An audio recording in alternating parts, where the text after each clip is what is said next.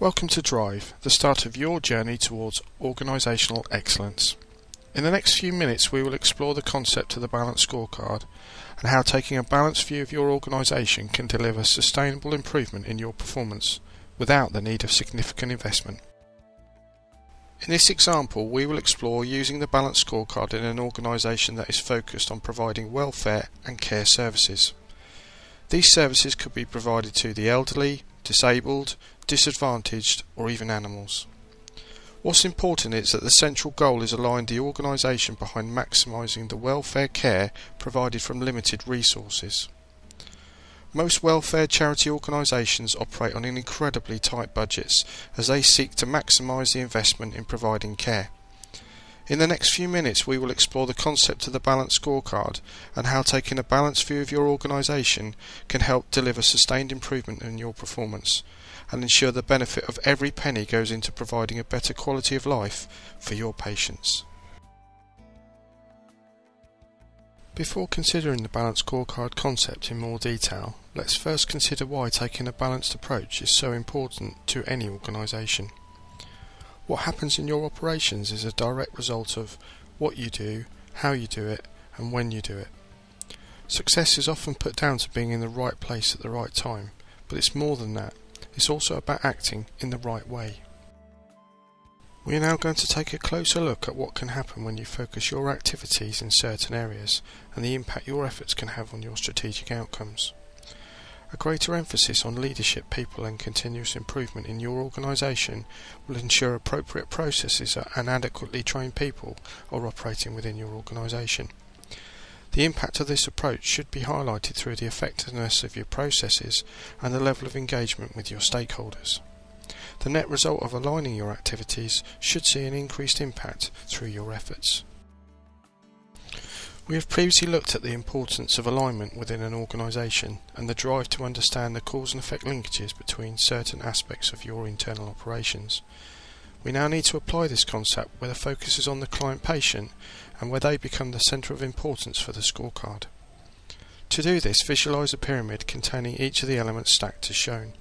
We've already discussed that the best outcome is where strategy is driven down through the elements and performance is driven up. This visual map will become our template for defining the areas of the organisation to be analysed, monitored and highlight themes to be addressed that will create significant improvements. We will retain the elements of the scorecard, but the emphasis on the patient is now very much the top of the pyramid. Finance sits alongside people to underpin the level of service provided. This model is now set out for a funded-driven organisation, where maximising the output from limited resource is the main driver.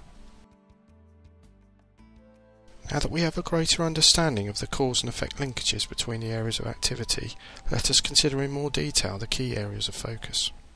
Within the strategic and core goal areas, the key focus is on maximising the welfare care, and those metrics that show the impact of all the activities in place. The next level of focus is on the effectiveness of the activities and the level of engagement with key stakeholders. The next section focuses on the processes, communication and training in place to deliver the services to the patient. At the bottom, underpinning the above activities, are the metrics measuring leadership, people and the progress of continuous improvement initiatives. Finance budgets are also tracked as part of this process.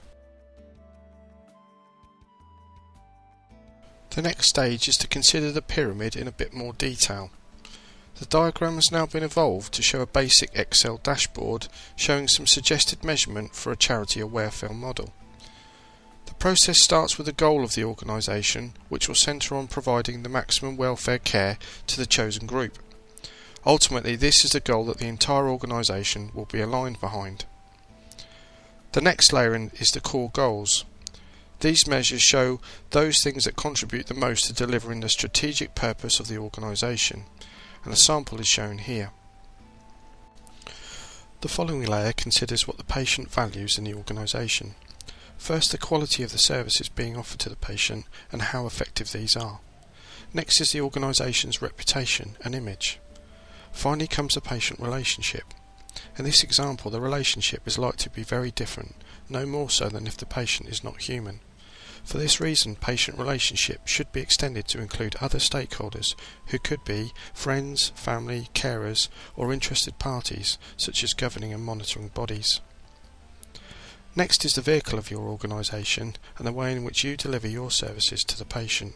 Again, 3 areas need to be considered.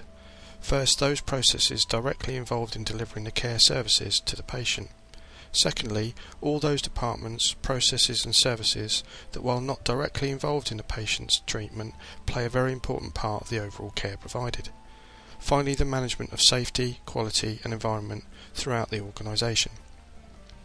The final part of the pyramid is split into 2 key areas that will deliver the performance of the organisation, these being the funding available and the people that will deliver the service. Within the people section there is a clear focus on skills and passion.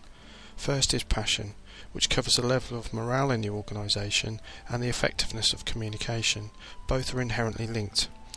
Consideration and focus will also be given to the health and well-being of the staff, both employed and voluntary. The other area for review is the skills capability of every staff individual, from temporary care assistant to the CEO. A detailed skills matrix considering the technical and soft skills, industry and local knowledge will highlight the skills gaps that collectively could be having a significant impact on the effectiveness of your services. The final parts of the bottom layer of the pyramid are the financial resource measures. Budget constraints will always be considerable in a welfare charity organisation, as demand for services will always outstrip supply. Focus is also needed on the capital investment to improve care and services, and again, close focus on expected returns from both financial and non-financial measures are critical. This template will now enable us to review and monitor a diverse set of measures that collectively will highlight the themes running through your operations, which if managed effectively will drive the quality and quantity of care provided.